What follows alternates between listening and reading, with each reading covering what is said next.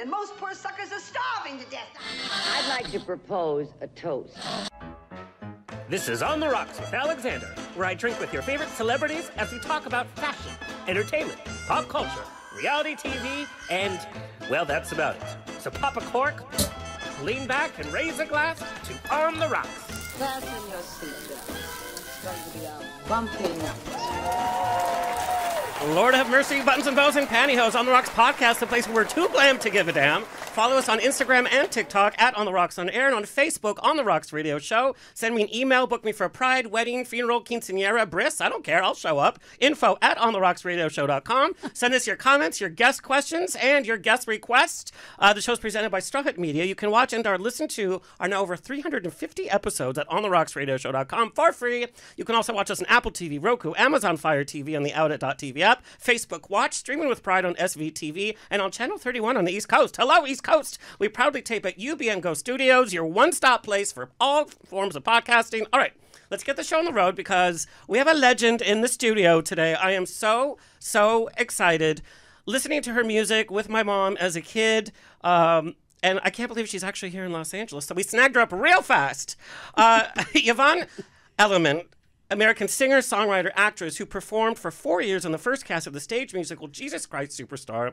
She had her first Billboard Hot 100 hit single in 1971 with the ballad I Don't Know How to Love Him. And she scored a number of hits in the 70s and achieved a U.S. #1 hit with If I Can't Have You. She's collaborated with the Bee Gees, toured with Eric Clapton, and she has continued performing at music festivals, benefits, and concerts throughout the country and around the world. Currently, she and Jesus Christ Superstar film lead Ted Neely are touring parts of the U.S. with concerts and special screenings. Please welcome Yvonne. First of all, thank you, Alexander. Let's get my name straight. It's Elliman, like L-M-N-O-P. Elliman. Elliman. Yeah, didn't I say that? Elliman. I thought you said Edelman. Oh. That's okay. It's the vodka. It's kicking already. That's how we do it at On the Rocks. So we're going to get right down to it because you have to go sign autographs for hours and hours. Yeah. So we're going to get you pumped before you do that. Thank You hail from Hawaii. You have Japanese and Irish descent. No. No. No, not Irish. We're just setting the record straight, left and right here. No, I'm half Japanese, half... Well, I don't know because my dad was left in a shoebox on someone's doorstep as a preemie, just fresh born out of the womb. And he was left on a doorstep, and I didn't find out until I was 60. So for all this time, I thought my grandma was from France and that she had a ticket on the Titanic to come over, but her neighborhood gave them all a going-away party, and so they decided to sell their tickets. Oh my God. And so I thought all these years, I wouldn't be here if my grandma had gotten on the Titanic. Yeah. But then I found out at 60, that's not my grandma. That's a movie in itself. Where's that movie? You better call Andrew Lloyd Webber and say, we've got another musical in us. So, I mean, I had a 23andMe done, and apparently I'm just Northern European, a little bit of Polish, a little bit of Norwegian, a little bit of Irish. There's a little Irish in there is. There is a little Irish. Okay. What are you talking about? Of course there is. But you got into music so early, at a very early age. You just picked up all these instruments. Was music in the family, or how did the musical bug bite you? No, my dad was he was a lefty, right? He was the one that was left on the doorstep, and his mom who found him on the doorstep. She adopted him. But they didn't like lefties because they didn't believe in that. I don't know why. There's some kind of weird superstition that went along with it. But they tied his hand behind his back and they whacked it with a stick. That's what they did to my mom because she was left-handed. I'm left-handed. I am too. Yeah, but oh it was my considered gosh. bad luck. But now we know that we're geniuses. Yes, absolutely. That's the scientific that's come from it. Yeah, well, Oprah Winfrey, I think she sent a doctor out into the world.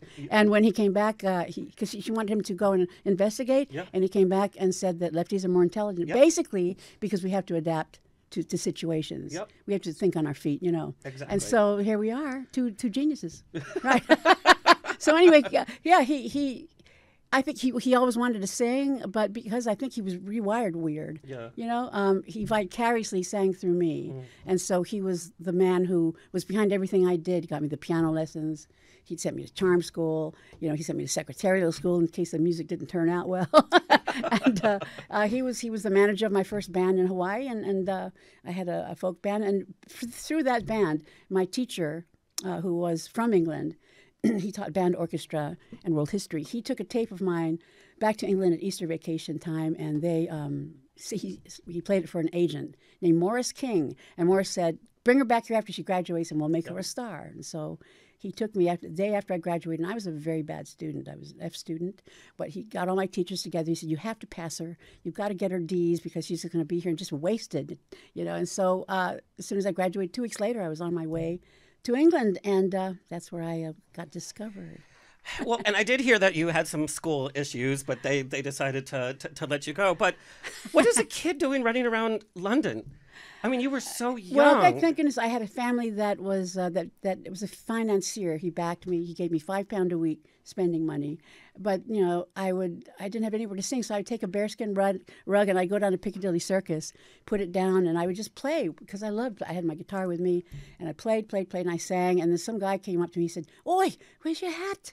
Put out the hat. You can make some money." And so put out the hat, and all the shillings were flying into this hat. We had enough to go buy our weed for the night, and. Priorities. Yeah, absolutely. Yes. And I had a great time doing that. But somebody, eventually somebody saw me at Iso's restaurant, and she said, "Bring me over here. I think that lady's very interesting." I walked over to her, and I guess I walked kind of funny because in Hawaii you don't wear a lot of shoes, right, honey? Yeah, I don't wear a lot of shoes. And she said, "Why do you walk like a duck?" So I've got to do something to change that. So she had a lady come over and put me in jersey silks. Bought me some good shoes, and I was walking down in Soho with my bare feet, and this old geezer comes up to me and says, "Oi, put on some shoes down, and you get syphilis," So well, that scared it scared the heck out of me, and so I started wearing shoes. But that's why I walked funny. So anyway, she got me into a club where I was finally discovered. But it was about 6-7 months I was there just tooling around. I mean, that's so dangerous, like in my mind, and culture shock on top of that. Absolutely. Not just a different state, but a different country. I was so homesick. My goodness, the first song I wrote was called Hawaii, and it's a beautiful song, but I was totally heartfelt, and I was very homesick because it was winter. I was not used to this.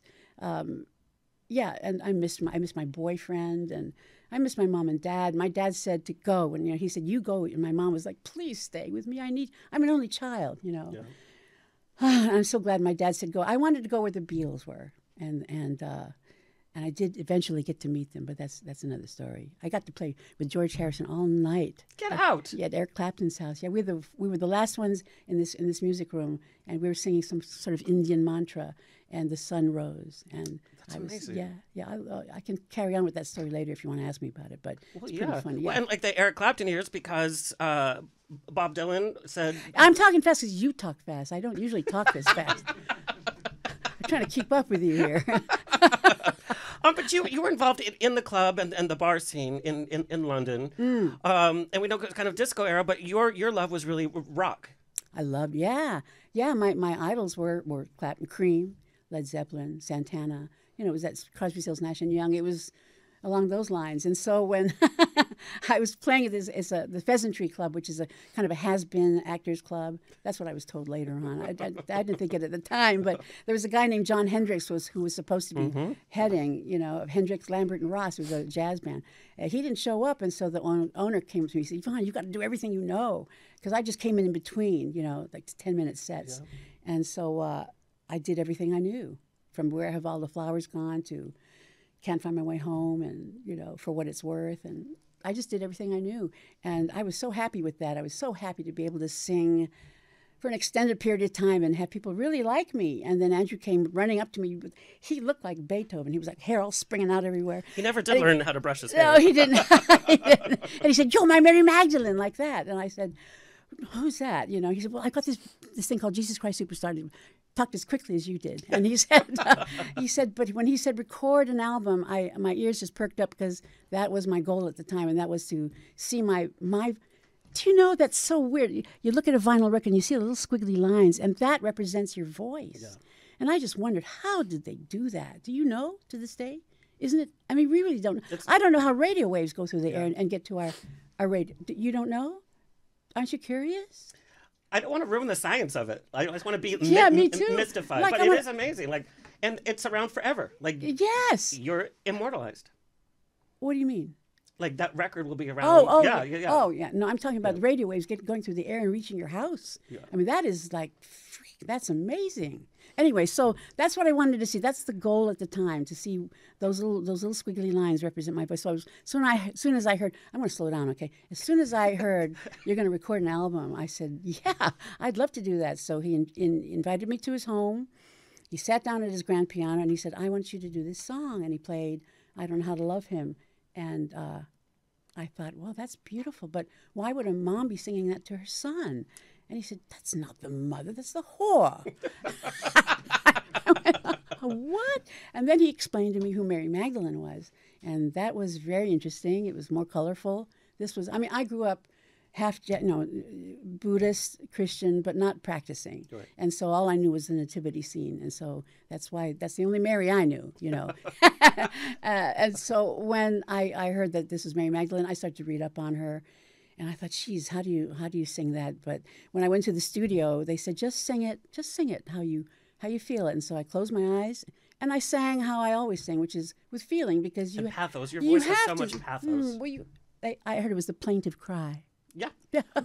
No, all this emotion. I remember the first time my mom played one of your records, it was just this emotion, and I was a little kid, and you just have this quality to your voice that sets you so far apart. I always ask people, what is it? Because I don't know.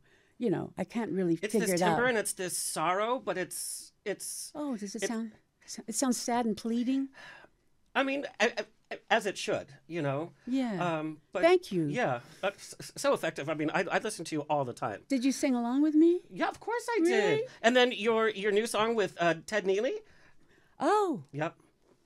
Up Where We Belong. Oh, Up Where We Belong. Yeah, so beautiful. Well, that's hard to do. Jennifer Warren's, and Joe Cocker. Yeah, hard to do, but we try. We try. I mean, I don't believe in doing a song unless you can do it better. Right.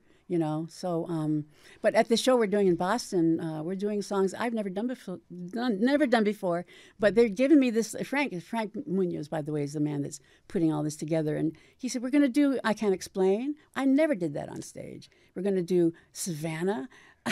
What? And so I was told, get it ready. And I did. And it's the best feeling to do songs that I recorded, but I've never done. And they turned out great. It's going to be a great show, by the way. I'm so dry. Can I have a little drink? Yeah, of course. Just regular. I mean, you gave me a very strong one, by the way. I did?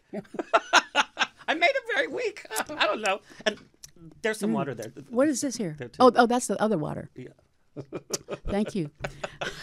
But let's go back to meeting Andrew Lloyd Webber. Yeah. Mm-hmm. And this guy says he has an album called Jesus Christ Superstar. What was your thought? Because that sounds ridiculous. Strange. Right? It did. As soon as I heard Jesus Christ, I went, ooh. Yeah. Because I wasn't sure. But just because of the whole recording factor, that's why I wanted to do it. And when I heard the song, then it was like, wow, that's very pretty. And then so I did it one take, boom. I heard you did it in one take. And I sang it, and they looked at each other. They said, how was that for you? That was great. Great. Okay, that's it. And so then I did Everything's All Right, and that was another thing. And Made by the Fire. Yeah, I think that was another day. But so I did this recording, and I didn't think anything more about it, really. I had my goal was finished. I would see that eventually on a record. And then I was called into their office, and I was asked to, this is a funny thing. The guy that said for me to go over, bring her over when she graduates, his name was Morris King. And, nice Jewish man. When he spoke, the peanuts flew out of his mouth. He had spit all over the place, And so he said, when I got there, he said, we're going to have to change your name, darling, because it's a little too ethnic. He thought Elliman was too ethnic. And this is Morris King talking to me, you know what I mean? And so they changed it to Kim Shane. Kim Shane being the Asian side, right? Because kimchi, right? Kim, and then the Shane part because Alan Ladd did a movie called Shane, and that's the Howley Caucasian side. And so I was Kim Shane for a little while, and so I dressed in fringe and way too heavy eye makeup, and I didn't like it. No. It didn't fit me. But I always thought Yvonne Elliman was not a very stage name. I thought. It didn't sound like all the other names that I'd heard, but apparently it's okay. It's okay to stay with your name, right? Even Engelbert Humperdinck stayed with his name. Jeepers. Yeah. So this record of Jesus Christ Superstar comes out, and then it takes years of your life. Like, you are involved in this musical for years and years. Yes. Well, not years. kind of, months, actually, because I was told, Robert Stigwood called me into his office, this great grand place, a huge sea. I mean, the ceiling was so tall, and lots of, I thought of Gone with the Wind immediately because of all the curtains, and anyway, he said, we're going to have this Rose show. We would like you to do it, and we're paying you this much. And it was a huge amount of money. Well, first of all, I was offered the royalties, and Tim Rice called me in, and Andrew was there, and they said, listen to this. Would you listen to it? And I had a manageress who was this lovely woman who discovered me at ISO. She's the one that said I looked like a duck and dressed me. And so she was there with me. And so we listened to a little bit of it. She said, darling, it's a piece of shit. Because they had 5 20-pound notes spread on the table right in front of us. And they said, you can have this, or you can have a half of 1%, which was a lot if you think about it now. Oh, yes. But it sounded like a little bit, half of 1%, It sounded like I was not good at math. I'm a lefty, It didn't make... So she said, it's a piece of shit, honey. Let's just take the money. I said, okay, we're going to take the money, And so we took the money and we went to the wine store. We bought a case of Matus Rosé and a bunch of steaks, and we had a party on our roof because we lived in a small little flat. And Britt Eklund came over. So she knew some high-powered people because her husband was Al Lettieri, who was Salazzo in Godfather. The guy that had the knife him. And so I met Marlon Brando, I met Peter Sellers, I met all these people. That's insane. In fact, Peter Sellers was at her party one night, and he smoked too much weed. He was lying down. He said, oh, my God, my heart feels really funny. And so she said, darling, would you go in and talk to him? You're Hawaiian, Go in and talk to him, make him feel better. Calm him down. Yeah. So I went and I sat there and talked to him. I go, Peter, everything's fine, honey, just flow with it, babe. Just kind of feel how it makes you feel. And he started to feel better. He said, that feels better, So then he left and he called her up. He said, I'd like her. I'd like to take her on a little date, So he picked me up and took me in his Shelby Mustang 500.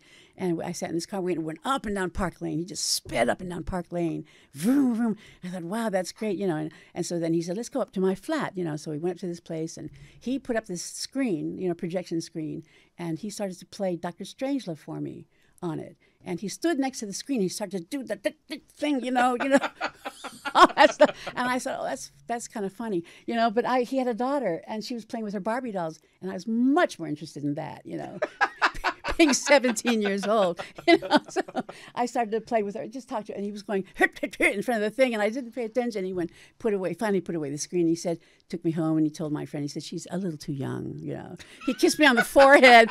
That was it. Yeah. So anyway, so she, where was I?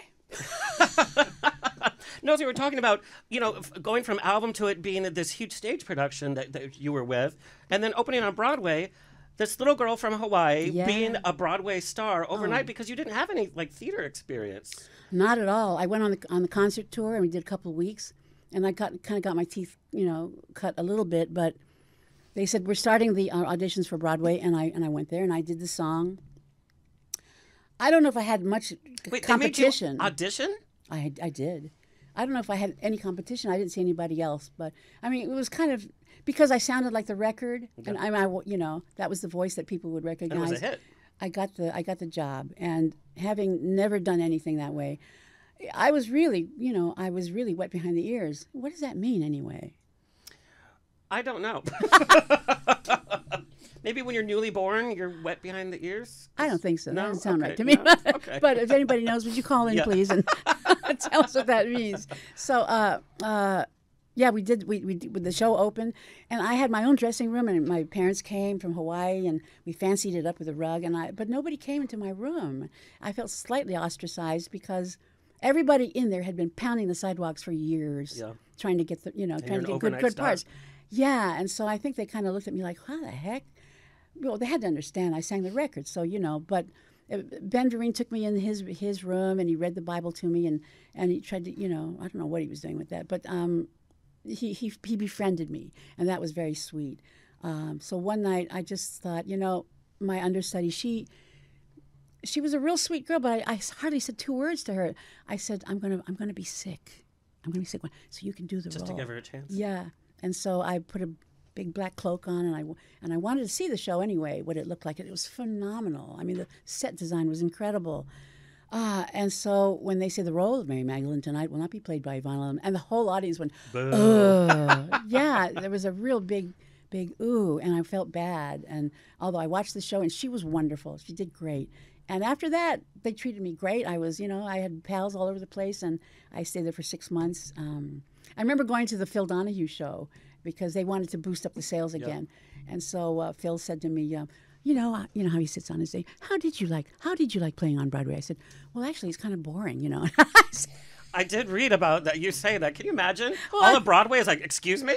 I was a little bored. And everybody on the side is going, Yeah.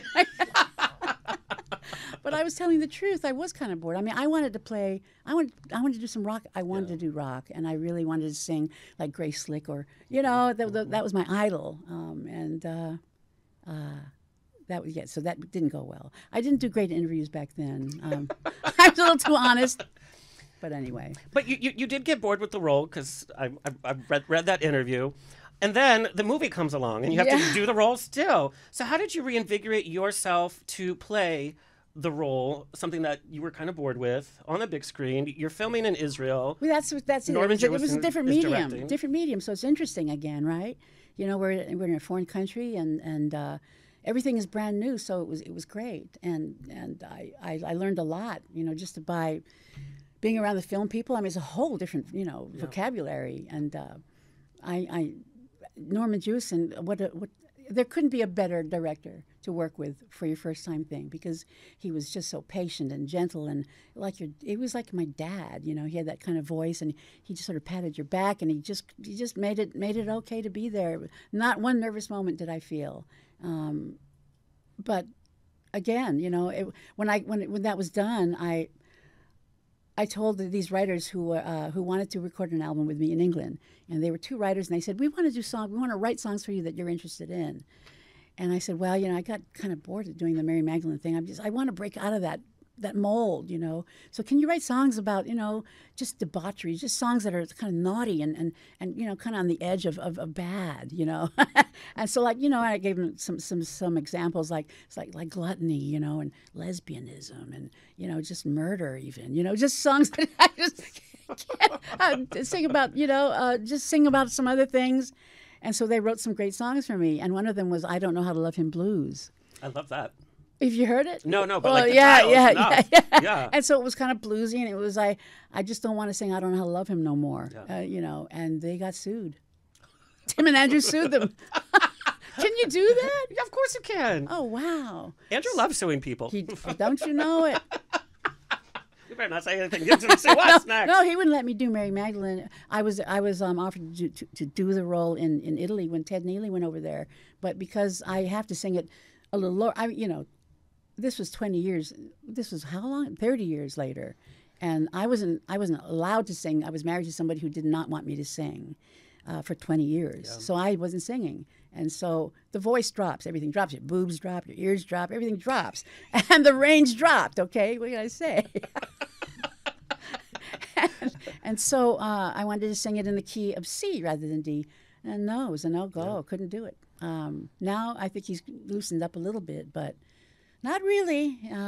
He's kind of tight on that, because he said, you have to you have to segue from one thing to the next, and it's not going to sound right. Nobody's going to know, really. But he's a perfectionist. I can. What I don't know.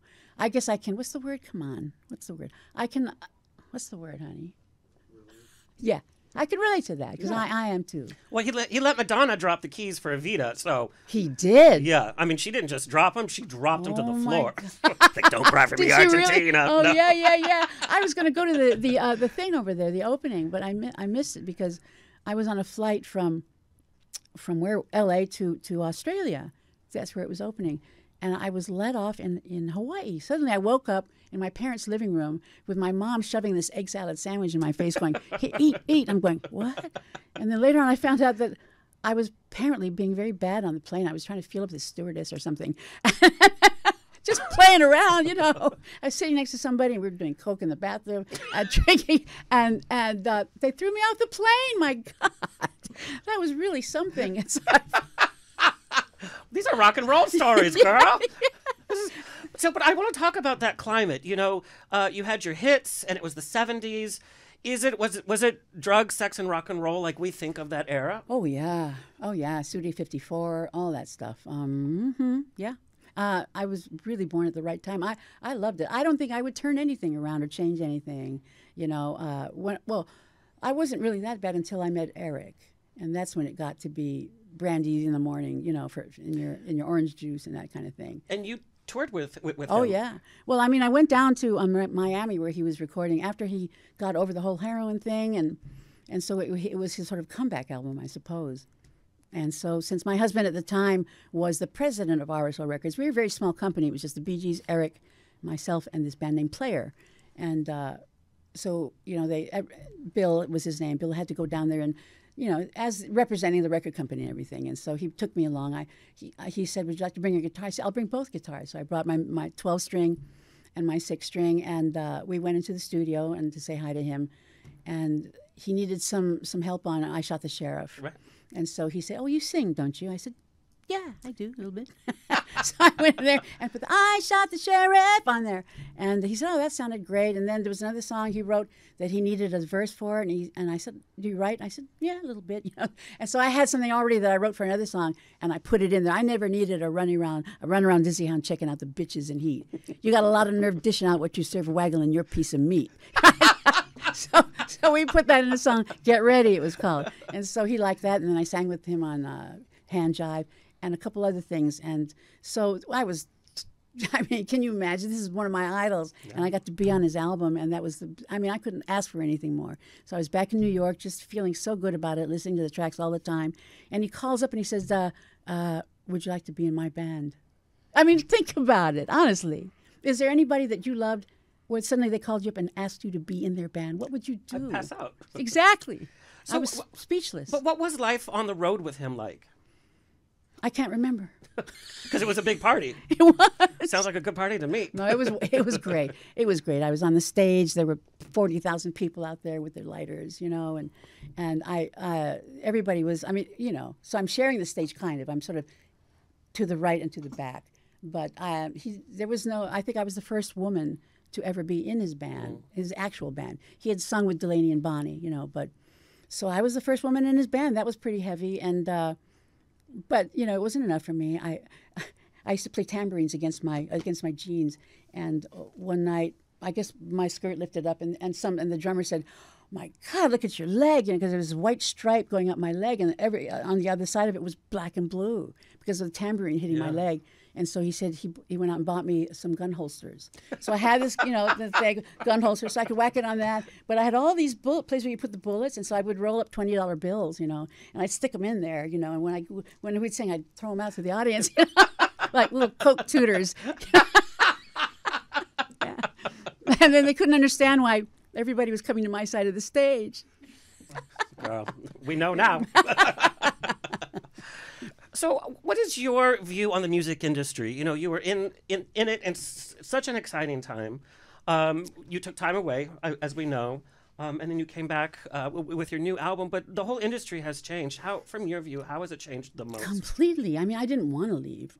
No. I take that back. I did. I was getting jaded. I wasn't enjoying that. You know, I tell you why. I was taken from Clapton's band. Robert Sigwood said, "You've got a couple hits that are coming up the charts. You have to go out and you've got to promote them. You've got to get your own band."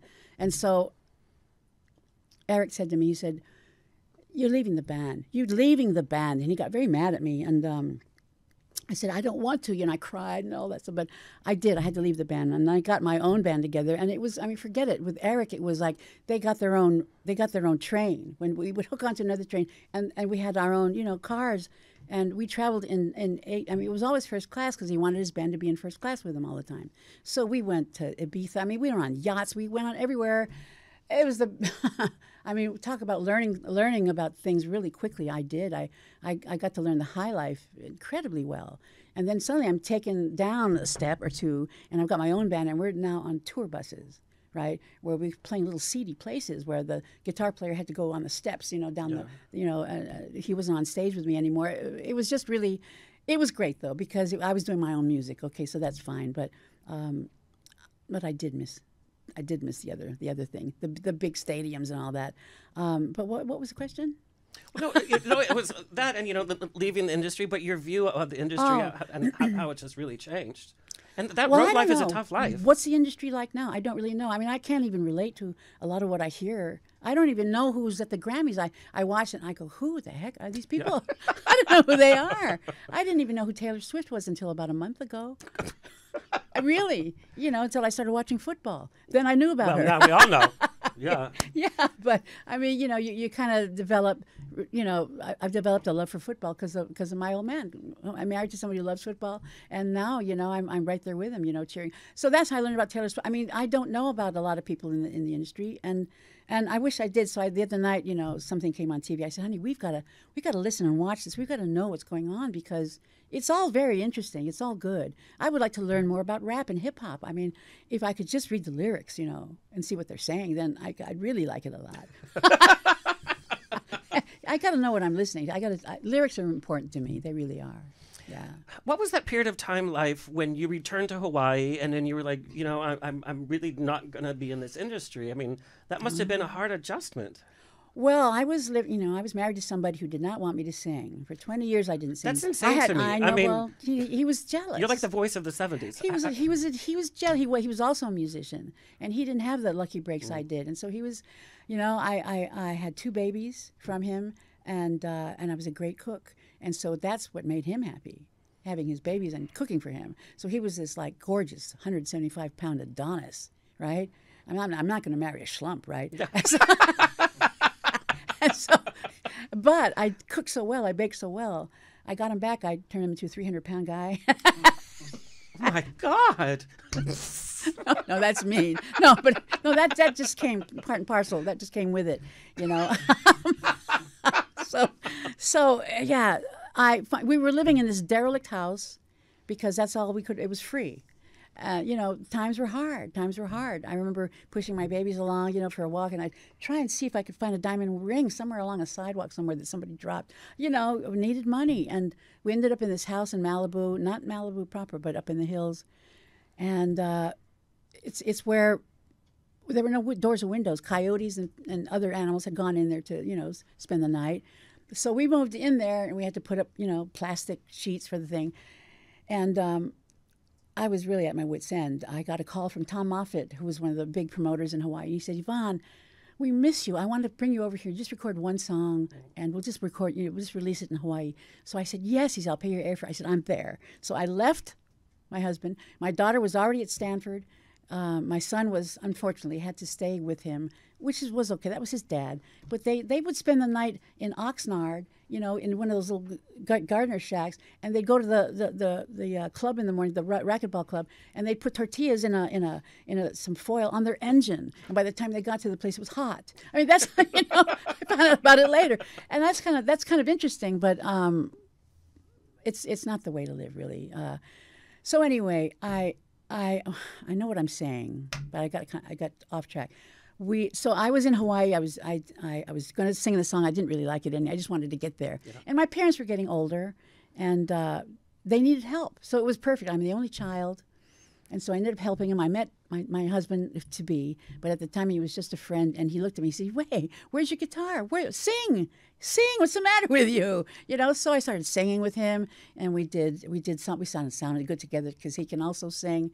And then I started to get interested in doing gigs. So I went to Japan. I went to different places, and I started to involve myself again. And it was a great feeling. I love it.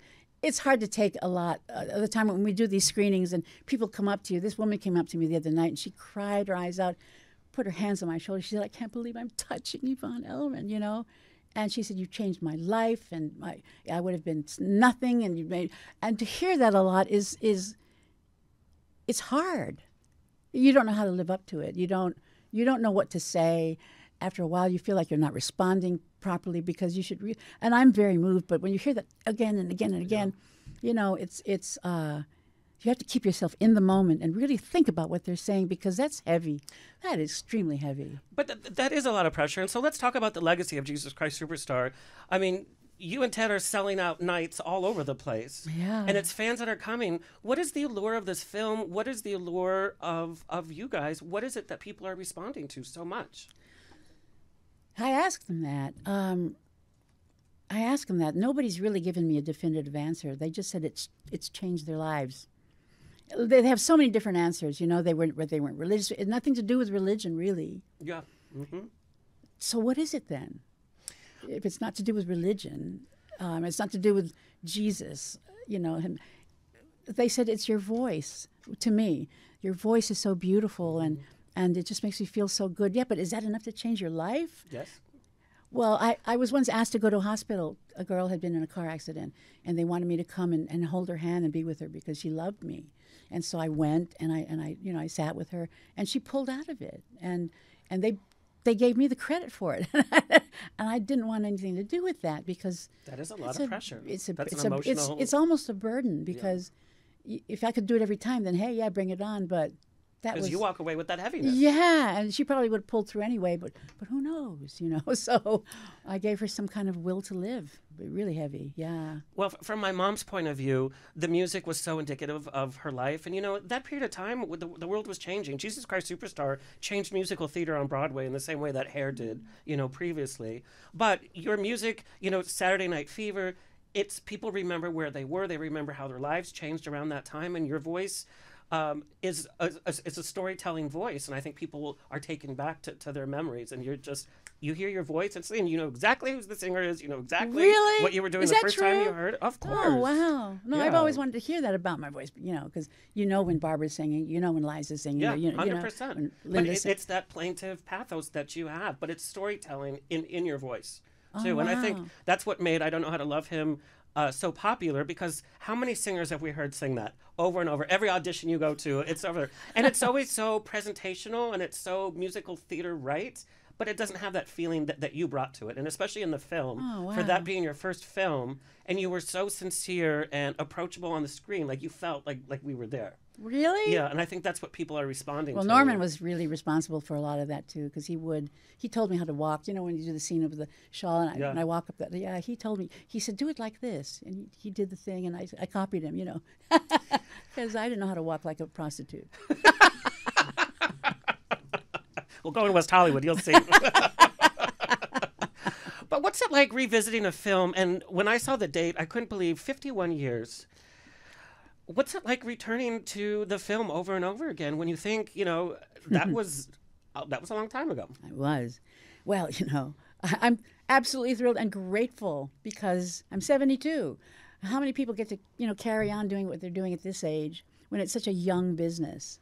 You know, so I'm so grateful. I get to go all over the place, and I get to meet great people that just stroke you. You know, they blow smoke all day up your butt, you know. Are you throwing them $20?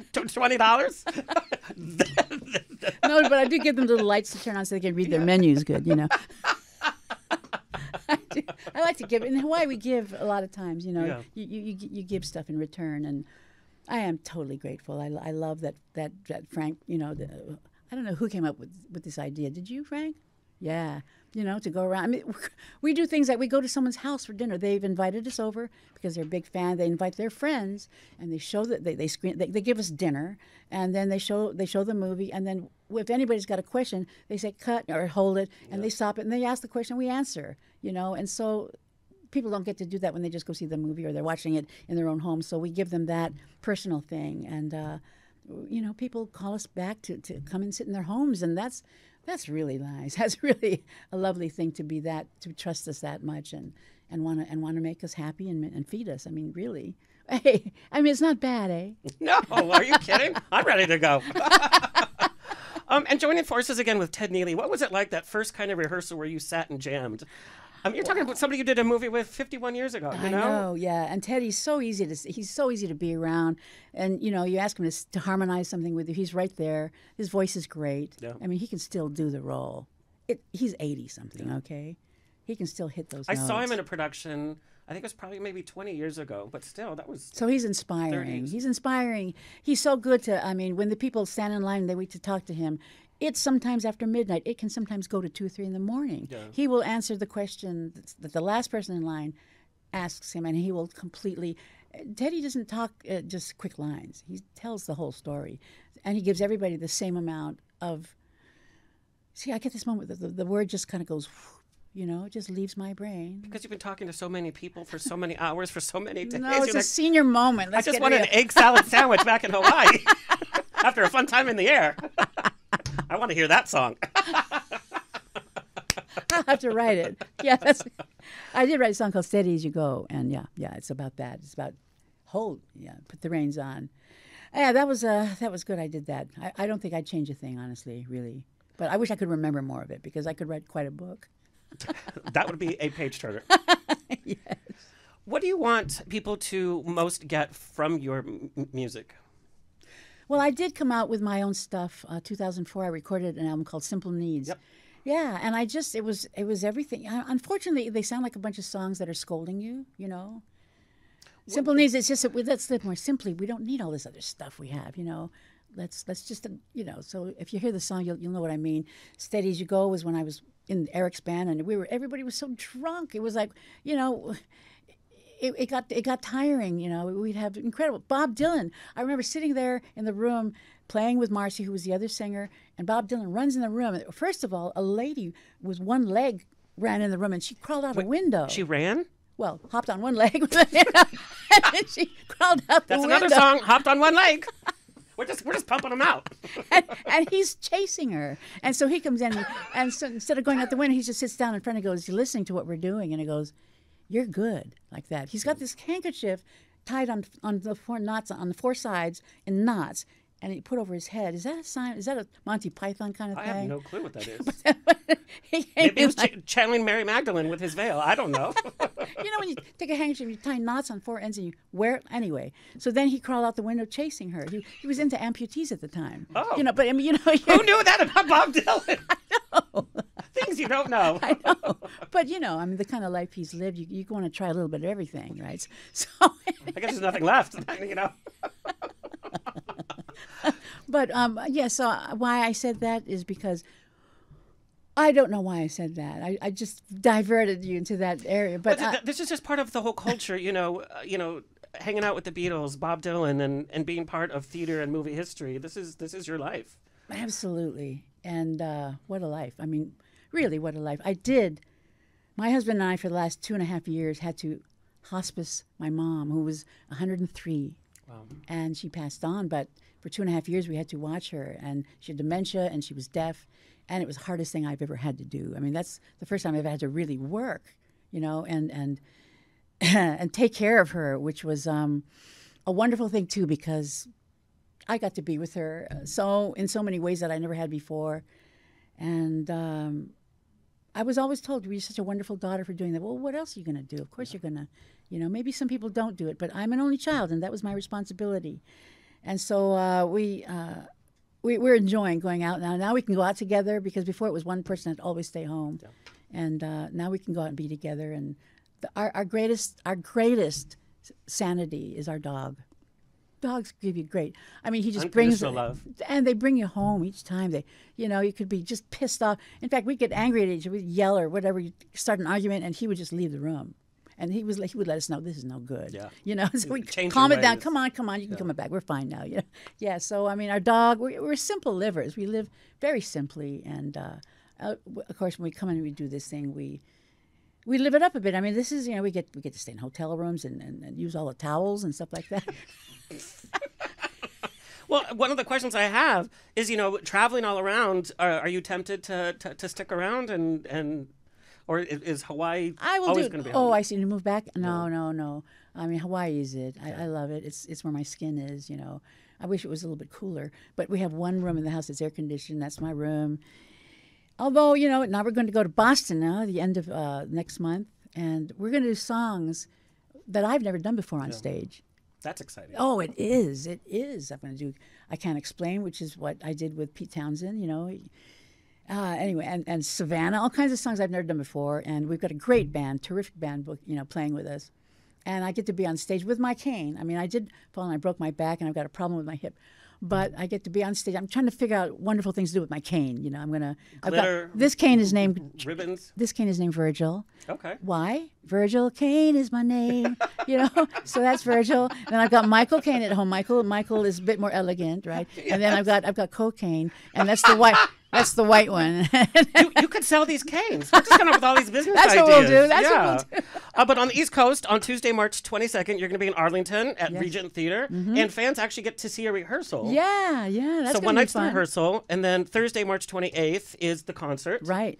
And then for Easter weekend, which is really fun, you're going March 30th to East Greenwich to the Odeum Theater for a concert, and then the next day, Easter Sunday, is actually a screening of the film. Screening of the film. In these concerts, I get to sing, duets with Teddy. Yeah. We don't get to do that much, we haven't really on the screen. And he's such a wonderful singer to sing with. Our voices blend well together. So there's a lot of good things and new things to see and hear. If y'all come out and see us, we want to come out here, but we need a rich backer. We need somebody with lots of money to say, we'll pay for your way and we'll pay for your hotels and come on out. Pay for the band, We put the word out there, so Oh yeah, thank you so much. Yep. Yeah, Alexander, you're great. Yvonne, what's your message to your fans? Big mahalo for just for reinvigorating me and for giving me a lot of encouragement. I don't think I would have done it without that encouragement. Because who wants to be, the has-been whatever that's trying hard to sound like she did before, that has to drop her songs two notes. But that's what it is. It's people always say, why aren't you doing anything? And they give me this love, which you could live on it, really, and I thank them really from the bottom of my heart. Mahalo nui loa, indeed. Well, it's love much deserved because, like I said, your music has brought so many feelings and experiences, so thank you. Thank you. I'd like to know more about you. Oh, girl, that's a whole other story. That's a whole other show. You're very good. Thank you. But you can get tickets at tedneely.com, and it has all your schedule there. It's a great website to take a look at, and there's little behind-the-scenes pictures. Is that the camera right there? Yes. I haven't been looking. They've got this lousy profile. No. Hi, everybody. Great to see you. Well, thank you so much. I'm so glad that we snagged you while you were here. Thanks for having me. Yeah, I appreciate the it. minute I saw that you were touring, I'm like, let's see when she's in Southern California. Thank you, 100%. 100%. Thank you. Well, that's all, folks. It's always a grab bag of fun here on The Rocks. A big thank you to our engineer and studio owner, Tony Sweet, our social media clip editor, Alexis Mendez. Please like, share, subscribe so we can continue bringing this fabulous programming coming your way for free. And until next time, stay happy, stay healthy, stay sexy, and if you drink, you haven't touched stay the drink. tipsy. Can I have it? Yeah. For the road. Tweet me and slide into my DMs on Twitter and Instagram at On The Rocks On Air. Find everything On The Rocks for free at OnTheRocksRadioshow.com. Subscribe, like, review, and share. Until next week, stay fabulous.